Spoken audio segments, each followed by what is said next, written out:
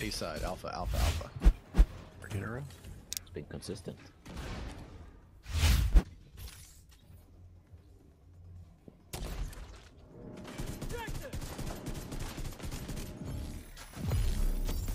Got him. There we go. Got it, finally. 251 million! Wait, you one shot? Yes, sir. Okay. Immediate medical assistance. Part in the stovepipe manhunt mission where we find out the spoilers. So turn off now if you don't want spoilers, if you're new to the game. Story spoilers coming right up.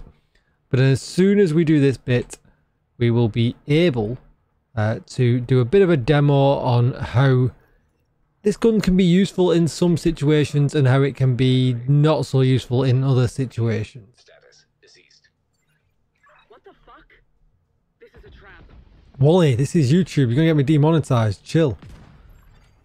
Marauder class quadcopter detected. Agent, drone incoming. Get to cover. Everyone hates these drones. Detected. Hostile striker drone detected. Alright, so we're going to use the gun I've got on there, which is the FAMAS. And we're going to build some stacks because lol strikers. But the reason why I'm going to show you some stacks is what it will do is really when we get to the dogs in just this very second. As you can kind of see what's already happening though, we are absolutely chunking away at this bad boy. Let's just heal ourselves up. The problem is as well, you can't use it with a shield. Watch this now. Boom. They just whoop, there's another quadcopter. I forgot about that. I didn't thought. Yeah, should we get the stack on it?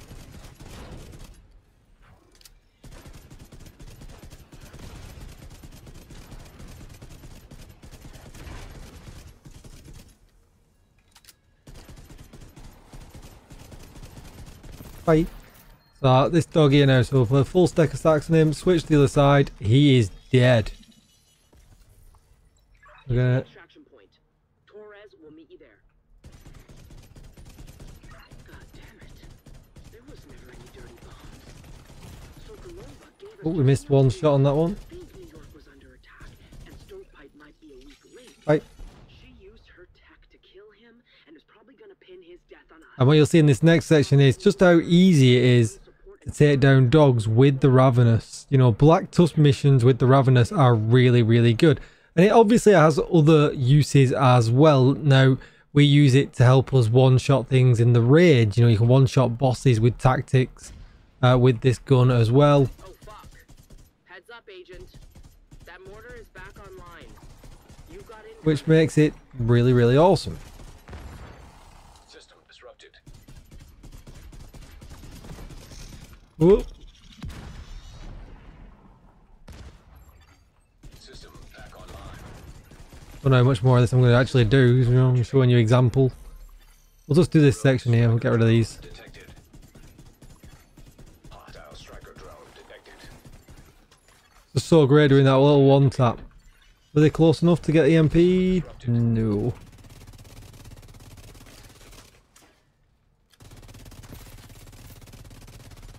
Anyway, so let's hop out of here now and we'll go to another regular mission.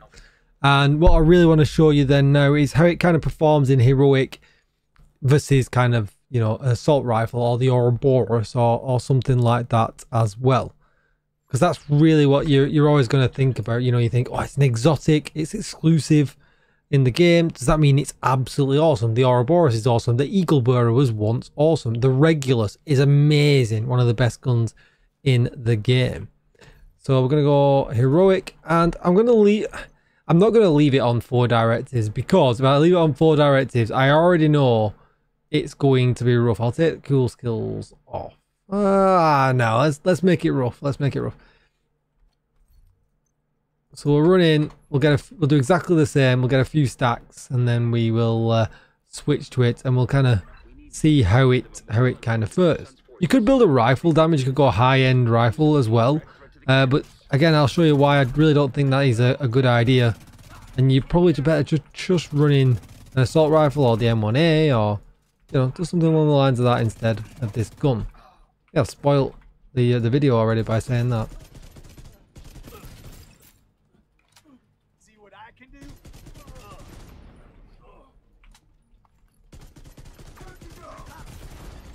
Serious trauma detected.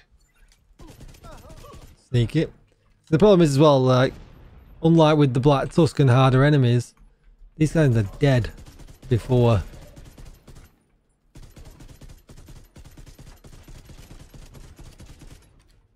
I mean, if I was using any other gun right now, he would have been dead already. And if you, one thing to notice here is, you know, it's a rifle, so why can't you use the shield? Well, you can, but I can't then swap shoulders with it. It's a huge issue, because part of the talent with the gun is you need to be able to swap shoulders.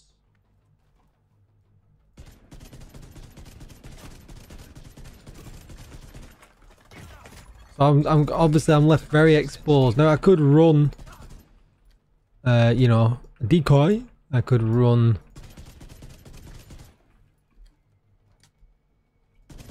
you know, something else to mitigate the damage, and you know, and things like that, and that would also be fine. But the gun, although it has its extremely really good uses, you know, it's really good in Black Tusk missions like I showed you, it's really good in the raid. Serious trauma detected. You know, we are just left far too exposed, you know, in a game where we really don't use too much cover. So what I'll do, let's nip back to the base of operations, and I'll just show you what it was I was using. We'll have a look at the actual stats of the, oh, hang on. Vital signs critical. Gotta do this bit.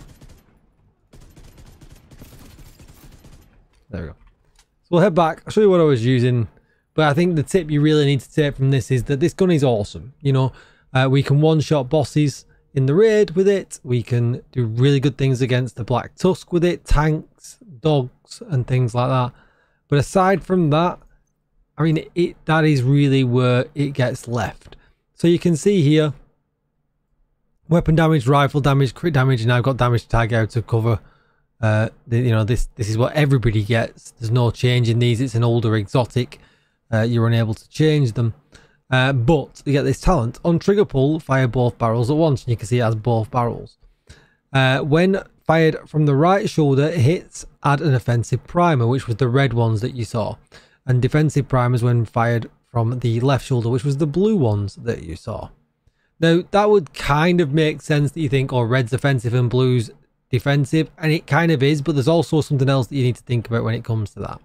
When detonated, each offensive primer deals 100% weapon damage, while each defensive primer grants 4% bonus armor and 10% amplified damage to armor plates, which is why it's so good that you can stack all the way into the blue when we're doing, you know, a raid boss, switch to the red, you know, and it gives you that bonus amplified damage, which, you know, you'll see me many a time against Pfizer, where we run upstairs, we go against the Chunga, we stack all the way into the blue, one shot into the red, switch guns, Achilles pulls, shoot, and he dies, because we get all the amplified damage from having the bonus armor with from the defensive side. So you can see here that there is, you know, swings and roundabouts here, but you're not going to be able to do that, you know, in a heroic mission.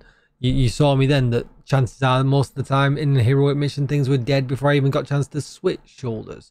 So although this thing is absolutely brilliant, and I would definitely recommend everybody having one of these in their inventory, you're not going to use it day to day. You're going to use it for when you want to do fancy things in the raid. You're going to use it again in very, you know, hard content.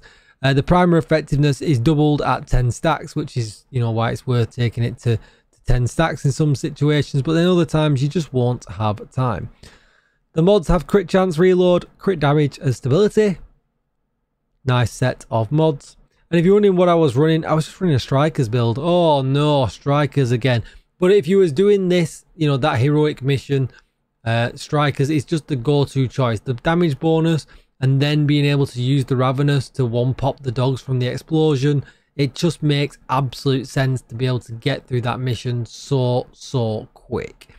Stats wise, I still stacked it up to 55% and 132% crit damage. I just changed a few things around so that I could, you know, get some good stacks on the FAMAS, but I only had 45% crit chance on the Ravenous. You know, you got to kind of pick a gun.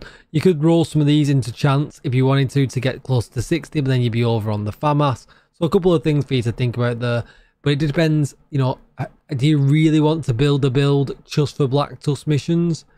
You probably don't.